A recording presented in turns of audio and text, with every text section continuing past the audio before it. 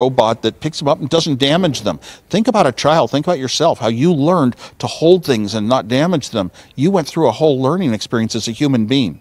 And we haven't talked about robots doing that. Taking the step in artificial intelligence someday, way off in the future maybe, we'll actually start approaching it as a learning the same way with long time frames, the same way humans learn to do everything, like walk and balance even. It doesn't come as quickly as we want to. Even the humanoid robots to this day are very slow.